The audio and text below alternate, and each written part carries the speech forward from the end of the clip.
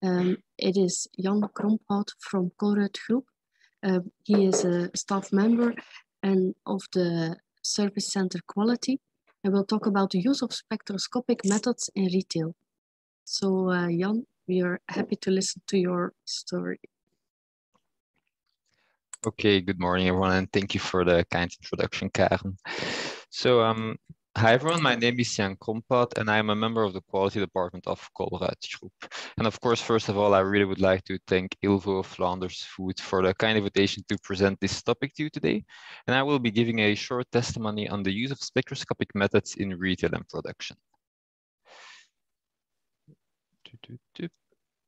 Whenever the pointer one, yes, okay. So I will be starting by giving a short explanation on Colruyt Group and the history, development, and general principles on how we are using spectroscopy. And then afterwards, we'll be answering some key questions on why and how Colruyt Group has chosen to use this technology. So for the members of the audience who don't know Colruyt Group is a family business which has evolved into a retail group. We often say that we evolved from a family business into a family of businesses. We were founded back in 1928 as a wholesale goods business, but now we have a very diverse portfolio of food and non-food formats in Belgium, France, and Luxembourg. We have over 600 of our own stores, almost 600 affiliated and independent stores, and over 20 brands in retail and wholesale, of which some of the more popular in Belgium are Colruyt Laagste Prijzen, Colruyt Meilleur Prix, OK, Bioplanet, and Cru. But we also have our own food production site, which is called Fine Food, in which we are active in many different activities, such as meat, cheese, coffee, wine, rice, bread, and also in vertical farming. As suggested by names such as Fine Food and Cru, quality and authenticity have always been primordial for our company. Which is why in 2019, we've started working with spectrometers, which were internally called scanners. The scanners and the development of the models, which is very important, that has been emphasized a few times today, was done by our partner Expectrum. Expectrum is offering us handheld NIR spectrometers, which are very easily implementable with existing IT material. And of course, they're also offering us a cloud-based online platform for interpreting and managing our results in a very convenient way. Now, the general principles on how we're using this technology is, of course, based on a model. This has been emphasized a few times today, so I won't go really into detail about it, but Expectrum is offering us the possibility of, in the first place, creating our own model, or they create a generic model for us, which can be used as well. Besides this, afterwards, of course, the model has to be compared with a scanned spectrum. The spectrum which we're using is based on reflectance NIR spectroscopy. Then afterwards, the model and the spectrum are being compared by artificial intelligence and more specific machine learning to give us a very easily interpretable and, of course, correct result. Now, the main goals on why we are using this is in the first place to serve as a screening tool. We're not looking for any way to replace accredited analysis, but we're looking for a way to scan more samples, to be more sure that all the samples which we're using are compliant. And for that purpose, spectroscopy is a very terrific tool. Of course, we're only using it to analyze specific parameters. It should be noted that there is no one key fits all when it comes to analysis. So we cannot use it for everything, but for specific parameters on specific products, and I will come more into detail about that later on, we are using spectroscopy. Now, why has Colruyt Group chosen to use it? In our opinion, the most important advantages in the first place is that we're really increasing the amount of controls.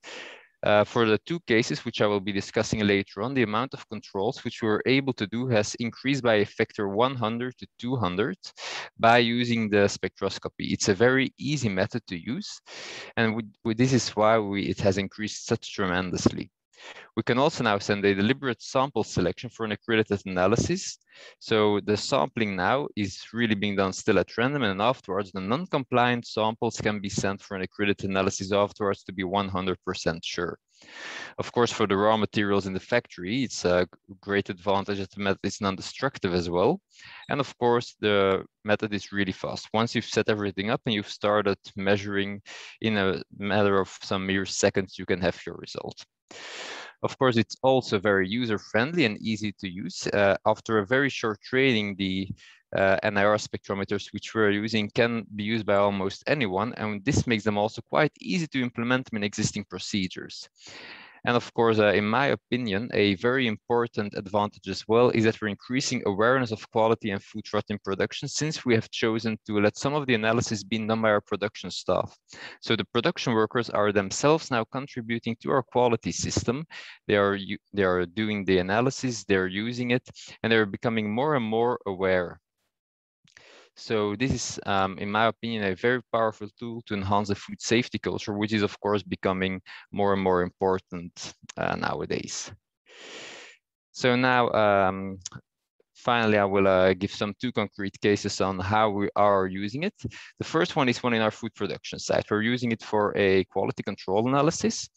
In this case, we're using spectroscopy to screen chicken fillets in our production plants. What are we exactly testing here? The water content of the chicken fillets. The water content of the chicken fillet is, of course, a very important quality parameter, but of course, it's also quite a known food fraud, because unfortunately, there are some fraudulent practices where saline solutions are being added to chicken fillets, and then you can, of course, sell water as if it were chicken. So these chicken fillets are then being screened by our production workers, and this is being combined with the visual quality check. By combining the visual quality check with the spectrometry, it was very easy to implement. And of course, they are, as I mentioned before, the food safety culture is really being enhanced because the production workers are now becoming more involved, they're more aware, and they're really contributing themselves to our food quality policy. Okay. Okay, then of course we also have our retail site, some products which we cannot produce ourselves, but which is of course also very important to us. In our retail site, we're mainly scanning nowadays frozen fish fillets by spectroscopy. We're doing this in our quality laboratory, where many other analyses are taking place as well. And here we're testing species identification based on spectroscopy. We're doing this for different frozen fish products. And here we're mainly avoiding fraudulent practices where cheaper species are being sold as if they were more expensive species, such as selling an Alaska pollock as if it were an Atlantic cod. Now, of course, as I mentioned before, we're not replacing accredited analysis. So we're sending the non-compliant samples to laboratories for a DNA analysis afterwards. The frozen fish fillets are being screened by our laboratory staff. So in this case, it's not being done by the production workers. And we're combining this with many other analyses which are taking place in our laboratory, such as, for example, weight control or sensory analysis. It's so that in both the laboratory and in the food production site, I heard the same comparison being made about NIR spectroscopy, which is that some people consider it to be their third eye.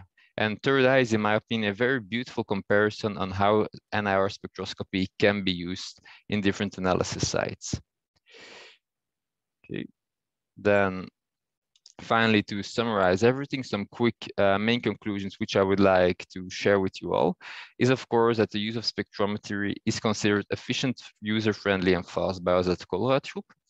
The use of spectrometry has also got multiple other advantages, including the increasing and specifying of controls, and also the increases of the awareness and enhancing of the food safety culture. Some successful cases of the past include the water content analysis in chicken fillets and the species determination of frozen fish fillets. Of course, Colruyt Group is always looking for other ways to include this technology to guarantee quality and authenticity for all of our customers. Okay, and that was it for the presentation part. Thank you all.